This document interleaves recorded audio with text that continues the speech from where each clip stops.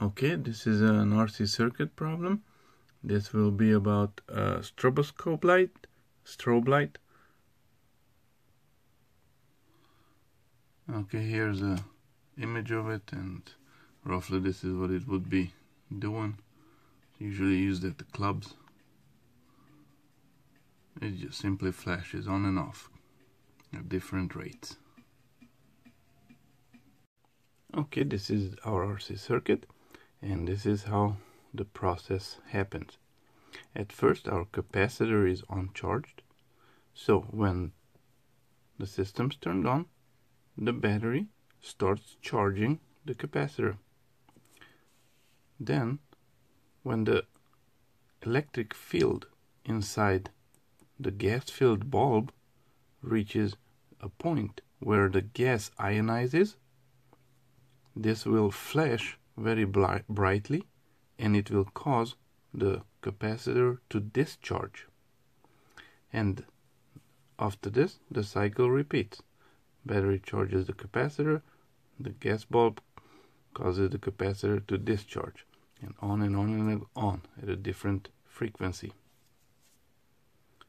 The gas breakdown in this bulb occurs at a voltage of 250 volts.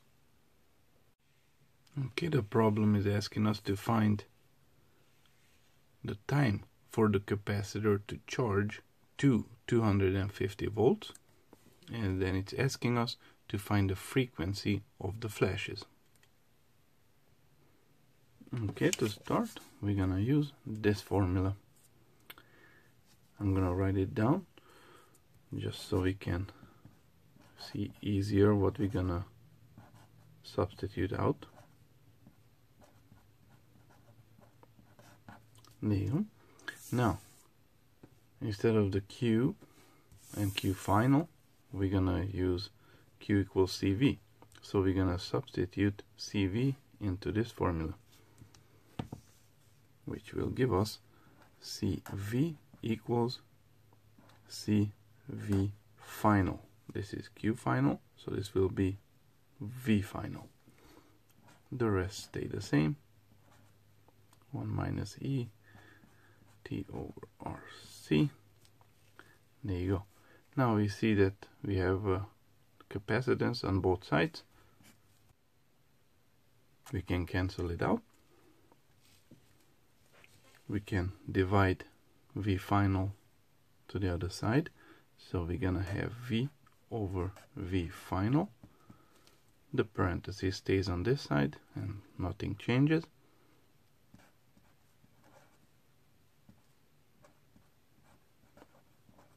There you go.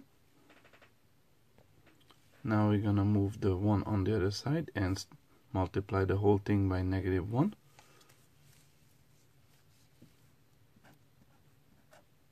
One minus V over V final equals E on the power of -T over RC.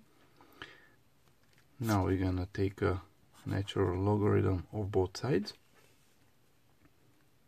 So ln 1 minus V over V final equals the natural logarithm and the E cancel each other out. So all we're gonna have is -T over RC. Now we're gonna solve for the T. That's what we've been asked to find. I'm gonna come up here. T equals -RC ln 1 minus V VF. There you go. Now we can just plug in the values that we have.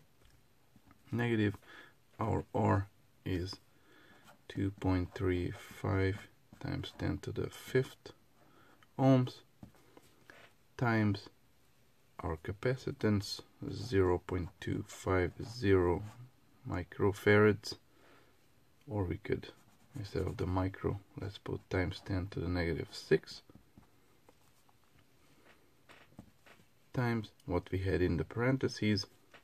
I'm gonna write it down here, ln 1 minus our voltage is 250 volts, and our V final will match the EMF, which is 300 volts. There you go. If we calculate this, it will give us 0.105 seconds. This is what our time is for the capacitor to charge. So as we can see, our capacitor takes this long to charge. It would go all the way up to 300 volts, but the light bulb ionizes, becomes conductive, and it discharges it at 250 volts. So this time is for charging it from 0 to 250. Now, frequency. For part B, we are asked to find the frequency of the flashes. Basically the number of flashes that occur per second. The formula is, for the frequency, that is 1 over our time, that would be 1 over what we found here, 0.105 seconds per flash, and this would be 9.51 flashes per second, or we could say 9.51 hertz. There you go.